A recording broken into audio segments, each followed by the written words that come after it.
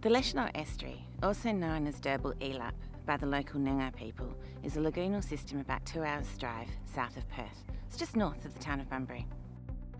Seagrasses are flowering aquatic plants that evolved from land plants and then returned to the sea, so they're actually more closely related to land plants than they are to seaweed. The Leschenault Estuary is home to 3 species of seagrass. They play an important role in maintaining the health of the system and the animals that depend on it. Seagrass is the main food source of the iconic West Australian bird, the black swan, and it provides habitat for fish, crabs, shellfish and the tiny insect-like animals that they feed on. Seagrasses also protect our shorelines, stabilise sediment and improve water quality. Our team have been monitoring seagrass condition here in the Leschenault Estuary for the last 5 years in a row now. I love this system. It's one of my favourite estuaries in Western Australia. Unfortunately, seagrass here, like that much elsewhere in the world, has faced significant decline. For seagrasses to thrive, it needs good water and sediment quality.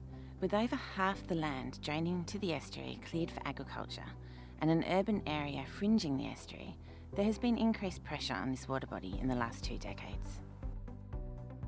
We monitor seagrass at several different scales to be able to understand its abundance and health.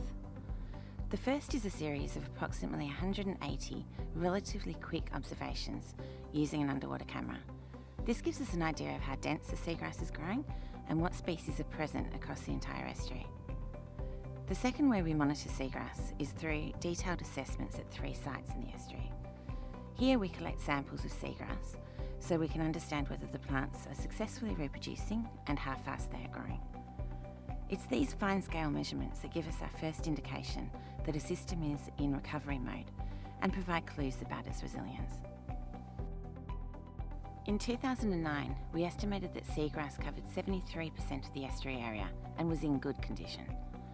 However, in 2015, we saw a dramatic decline in the condition and the distribution of seagrass. The area shrunk to just 39%. We were concerned that we may reach a tipping point that could see a complete loss of seagrass in the Leschenault Estuary, which would make its recovery in the area extremely difficult and unlikely. Thankfully, this didn't happen, and in 2018, seagrass cover had increased slightly to 43%, with signs of improved condition. We plan to continue to monitor seagrass in the Leschenault Estuary in the coming year, and we're hopeful that we'll continue to see the recovery of the seagrass. The Regional Estuaries Initiative is an important link towards improving water quality, seagrass distribution and overall estuary health.